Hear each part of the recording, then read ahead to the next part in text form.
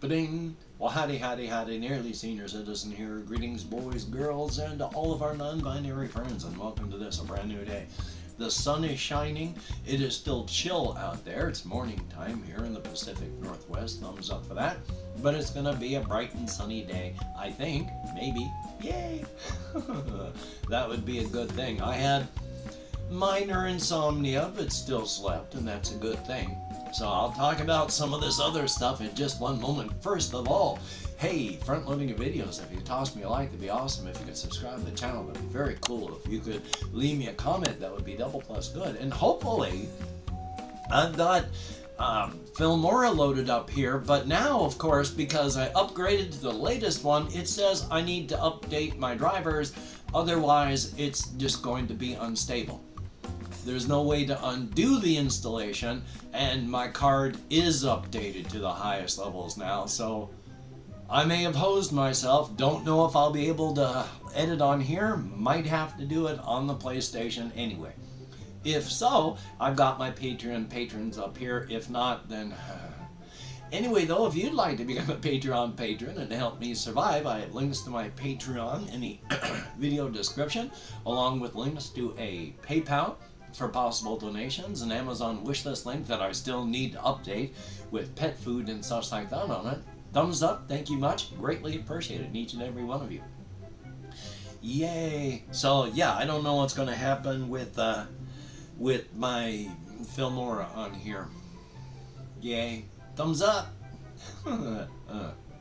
Still though, I mean, life is not always just oy vey, because also over here, Nexor sent me this book here, and this is just a book that you write stuff down so that you don't forget it. So my issue with using things like this is I always forget to use them, or if I do, I forget to look at them. So I'll try it. Thank you very much. I mean, it's worth a shot, and thumbs up. Also, what arrived the other day, same day as this actually, so it wasn't even the other day. I ordered the role-playing game Sacrifice, and it can be played solo, or it's designed for just one game master and one player. Now, the reason I have a physical book for this instead of a PDF is because I think it was like the beginning of the month or something, last month, that I bought this, and it just takes forever to show up, print on demand. It was $10 to buy the PDF, or it was $10 to get the PDF and the book. I would have been foolish to not get the book for the same price. So I've had the PDF I've been reading, now the book showed up, so thumbs up. Yeah, it's a game where in this harsh and frightening world, you were going to be sacrificed for a demonic, some sort of ritual, but you managed to escape. And the thing is, it's you against the world, but your character is tough. It's not you're just a first level, 0 level peon. No, you're more than capable of taking care of yourself. So it is well designed for that sort of thing. Plus, I did watch a video this morning. There is a new free product called Gemulator, which I don't know if it's new. I mean, it was kind of old, the video, so it might even be a year old. But it's Gemulator. It's a GM emulator. They have a lot of them, but this one seems to be having a very good emphasis on making things happen for you. And that you don't just say, gosh, I'm going to roll on an oracle and just have an oracle. It has huge things that go on with the oracles, and it's just very in-depth, very good. So definitely a thumbs up on that. Also, I have been running games on this thing, the Alienware laptop, and it does do pretty good. There are some games I am absolutely terrified of running because the fans inside of there suddenly power up and start just blaring hard to keep everything cooled down enough, and that kind of scares me. What I would like to do is get one of those cooling things with fans underneath it. Problem with that, of course, is they might be just as loud as this thing is now, or louder, in which case The idea is to keep it cool, but I also need to be able to hear without like fans going and so we shall see. I'd like to be able to keep it cool. I don't want to destroy it by playing games like Astroneer. Astroneer, it just, those fans power up hard. So thumbs up. Just thought I'd mention that. Also, I looked up online. It says, do you have to unplug your power cord if your battery is charged up? Because I have accidentally destroyed equipment through the years by forgetting to unplug them that were chargeable. Everything I see online now says your battery on your laptop stops charging when it hits 100%, so it's okay to keep it plugged in. But you do need to use it and bring it down between 80 and 20% a couple times a week. But past that, it is not bad to keep it plugged in. Anybody out there that may use a laptop, true, untrue, what have you found? I don't want to destroy the system any faster than I have to. So if you know, please let me know. Thumbs up on that. And checking my list here again. My leg. Yesterday it was sore. Very sore. It's still tender this morning. But when I started off the day yesterday, it was only slightly more swollen than my other leg. By the end of the day, it looked like it did starting the day before. It was pretty swollen. But it took all day to get that way. I had to get up at 3 in the morning to get up and go to the bathroom. When I did, my leg was still pretty swollen. When I woke up this morning, didn't look bad. It's still tender, but I can't really feel any heat, can't really see any, well, there's still some redness, but not a lot.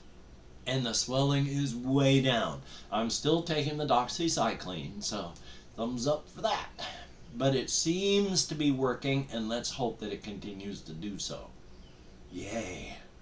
But also, when I was talking yesterday about my lab results, Nexor in the comments talked about what's good and bad for kidneys. Now, I'm the kind of person that once I know something, if I know it, I can't just not do it. Like, if I know something is bad, I'm not just going to lie to myself and continue doing it. When I was an alcoholic, I knew it was killing me, but I was addicted, and that was hard to break. But if I know that something is the wrong thing to say, I don't say it. If it's the wrong thing to do, I don't do it. If it's a health thing that I know is bad, I try not to do it.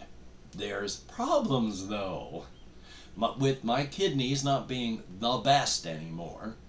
But price-wise, Nexor mentioned that their doctor had talked to them about doing a half and half on sugarless Gatorade.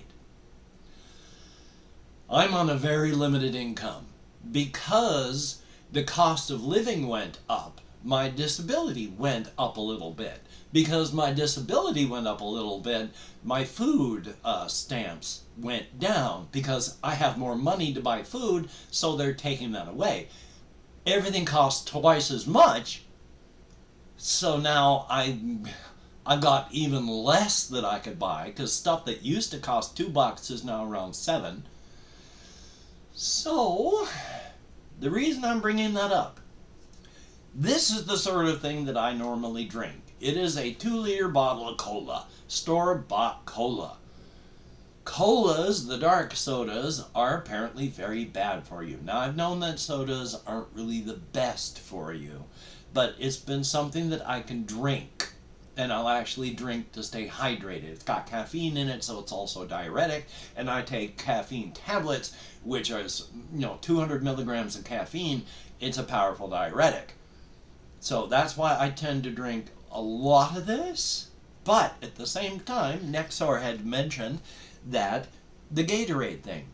This, on sale, is $1.20. Not on sale is like $1.50. Pretty expensive. If I buy it at Walmart, it's $1.20. This is a Gatorade Zero Sugar. It's on sale. It is not even a full liter. It is just 829 milliliters. On sale, I had to buy 2 of these so that this one only costs $2. I don't know that I can afford to drink this. That will eat up all of my food.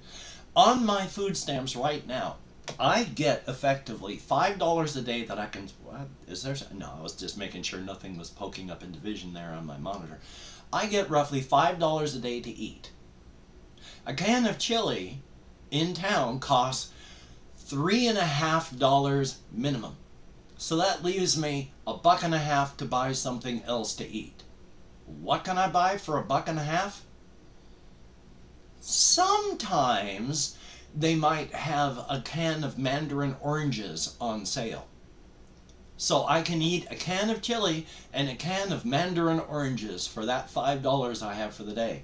If I have to spend like $3.50 or something just for this, that leaves me $1.50 to eat. So I'm not just going to stop and continue drinking these. Now that I know that it's going to wipe out my kidneys faster than I like, I gotta do something. But I simply can't afford to do that. And I can't ask anybody else to do it for me because this would be an ongoing thing. I can't ask anybody to do that for me. So I've got these just to check it out and test it, but I just need something to flavor the water. I think one of the reasons that soda is something that I can drink and not get feeling sick on, because if I just drink regular water, I feel sick on an empty stomach. I think there's enough particulates in sodas that my stomach gets to work on that. And so it's not just feeling sick. So if I can find something to put in the water that's cheap and gives enough flavor so that it's not horrendous, I'll have to do that. So thumbs up. And then down to, now it's going to be a lot of the, not a lot, checking my time, not a lot, but some of the creative stuff. One of the questions that I have had and wanting to have my characters ask other cryptids, I mean, not that I have had, but I have had the characters wanting to ask, why do you eat people? Is why do you eat human beings?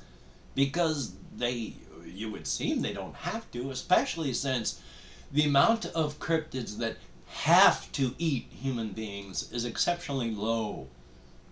The amount of cryptids that have to or they will starve, very, very small amount. But the number of cryptids that do so because they like to, higher, still low. And as much as cryptids eat human beings, they do tend to eat each other far more. So, unfortunately, you know, human beings, we have generally one child every 9 months. Sometimes, of course, twins or triplets. Cryptids generally tend to have litters, 2 or 3 litters of kits every year. And of those, it can be anywhere from 1 to 6 or so kits that are born and then grow up.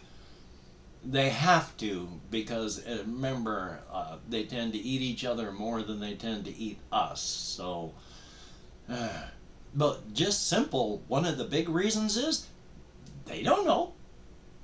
There are no scientists of cryptids that deal with this sort of thing. Cryptids that can actually become scientists have to be very human, then can deal with humans on an intimate basis and mix with humans, at which point they usually don't eat human beings. And if they do, they don't really have the money and such to discuss and figure out why. But then again, do you ever sit down and ponder on an existential level if you eat meat, why you eat meat, or do you just eat meat? We have omnivorous systems. We could live entirely on plants. But I bet if you're watching this, A good 80, 90, 95% or more of you eat meat. Why? Why? Do you know why? Do you know why you choose to when you don't have to? If you don't, well, you're a cryptid. In that they don't know why. They just find that they like to eat us because we're tasty. We are delicious. We are wonderful. Even among human beings whose third eye is opened, we aren't delicious, but oh boy, do we taste good. I mean, comparably, a good piece of prime rib cooked to perfection, falling apart, just perfectly seasoned, melts in your mouth, is about comparable to a medium rare cooked chunk of unseasoned human meat. Both of those are like, yeah, they're about as good. So even human beings with their third eye open, we taste good.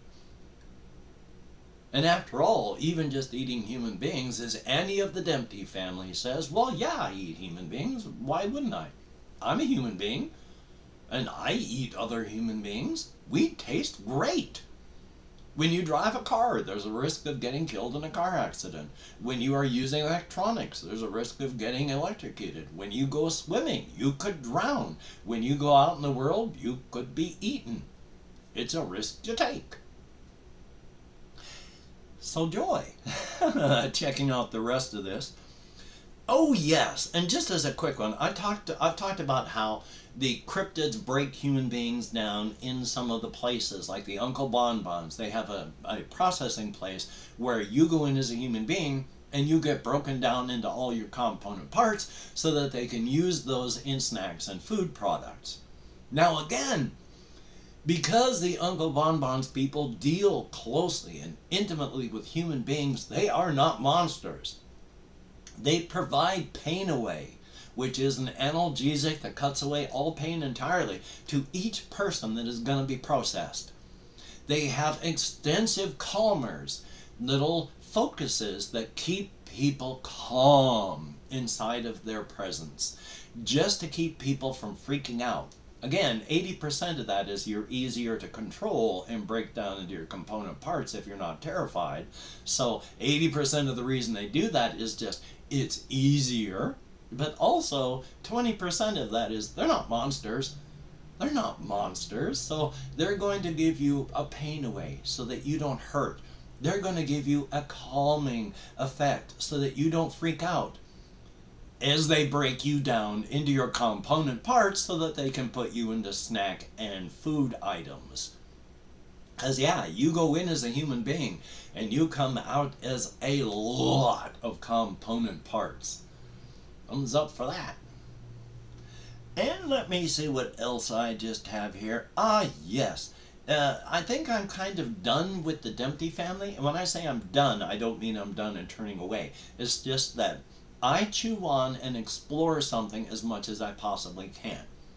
I have spent a lot of in-depth time on the Dempsey family. I now know the backgrounds of Jacob and Monica Dempsey. I know the backgrounds of their 3 children. I know where they're living and what's going on. I mean, as much as I, as a human being, I don't have extensive notes on what's going on. It's just what I know right now. But I know what's going on at the RV park. There's the abyssal ocean underneath all of the oval lakes in the southeastern United States. I know the near future of what's going on with Barb and Nis and Annie and all of their partners. There's nothing really left to explore for them now. So for the time being, unless something else just pops up, I'm going to be moving my attention largely away from the Dempsey family. But still, I'm sticking with cryptids because I am still fascinated by all of this. And again, checking my time, I have mentioned that the world pulsates with the beat of a cryptid heart. When our planet is coalescing from the dust and gases around our sun, as soon as things become stable, far before there's life, cryptid energy starts pouring through these one-way doors. For about 1 billion years after humanity has died out, this energy will continue to pour out of these doors. Human beings are almost incidental on this earth because our world beats like a cryptid heart. End of Open Up 24 Hours worth of comments on my community tab. This time I actually did so. I'm going to go through and thank however many people have left me comments in the past 24 hours. If I mispronounce a username, no disrespect is intended. And even though I'm going to count here, I'm not really counting. It's just something I can do with my hand on a pad. Jesse Koskinen, thumbs up, thank you, good to see you. Larry from Space, greatly appreciated. Nexor EH, thumbs up, thank you very, very much. And I'm glad that my voice tends to calm down your little doggy. Definitely a thumbs up on that. Beyond the Capsule, ba-ding! It's relit, thumbs up, thank you, greatly appreciated, and hopefully your day is a wonderful one. JAYY, thumbs up, thank you. Checking out your list here. We'll see what happens. There's Floramu, greatly appreciated, and I didn't get to talk about this one, but yeah, I imagine there are cryptids that are religious, that manage to take their religious thinking to go out and to help those on hospice and those that are dying. They'll eat them to save them from their pain.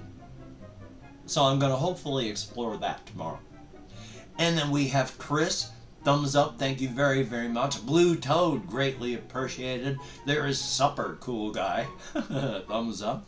Fluffy Big Butt, hey, just make comments when you can, don't worry otherwise. We have 77 Arcturus, thumbs up, thank you, and RJ Mitchell. I keep spitting when I'm talking. I am salivating like mad around my dentures. Jared TG, thumbs up, and thank you, and that is it. Greatly appreciated, each and every one of you. You get me out of my head, into the world, dealing with real people, and that is appreciated to no end. Definitely a thumbs up. I am separate but not isolated, alone but not lonely, and it is you people out there that keep me centered. So thank you so very, very much. It is appreciated to no end. Well, I'm still going to be taking it easy today. I went on walkies last night about 2 or 3 miles. Until my leg gets better, that's just what I'm going to be doing, about 2 or 3 miles. I went up into southern Shelton and then walked to Safeway and back last night. I'm just going to do that for a while until my leg gets better. I finally have got it fully sunk into my head that I don't have to be stupidly stubborn. I've gotten better at it, but now I've finally got it all the way in my head. So, good deal. I do need to make some phone calls, so hopefully I can get that done. Hopefully you can get done what you need to get done. That would be a very, very good thing. Definitely a thumbs up. If you can't, don't beat yourself up. Survival is important. Yay! So, until we meet again, you take care. Have a great day today. I will see you on the flip side. And even though I'm going to be attempting to edit this on Filmora, and I could, if it works well, easily edit this part out, well,